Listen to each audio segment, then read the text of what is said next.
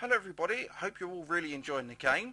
Now we're starting to get to the more interesting parts which you can do with the game.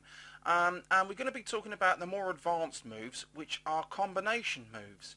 And basically the way a combination move is it's exactly the same as doing the basics where you just score like that, but now we're actually getting more than one set together at the same time. So as you can see, we have a 4 here, we have the summer here, is it? The 4 summer here and here, and here you can see that I've aligned up. So when I actually move this into position, you will actually see that these two sets align. So there's a set here of 4s and a set here of 4s. So once I move these into position, you'll see that we have a double score there. And that's exactly what it does.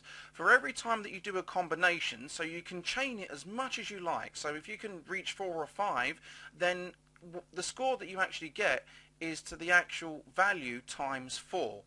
And that's the basics of combo scoring. So once again, we shall take a set of 3 again. They can be 3s or 4s, whatever you like, and we'll take these 2 sets of 4s here.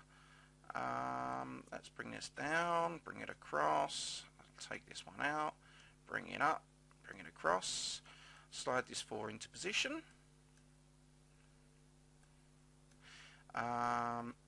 Nope, need to bring this one down one. Right, so now again you'll see these are lined up, so we have these 4 that are going to line up and these 4. I mean, they don't have to be 4s and 4s, they can be, well, in fact, let's do a triple. So what I'll do is I'll bring this one in, bring this one across. So now we've got these 2 8s here, and now I shall bring this 8 in here.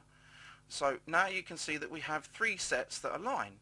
So we have the sets of 8s, sets of 4s, and the sets of 4s.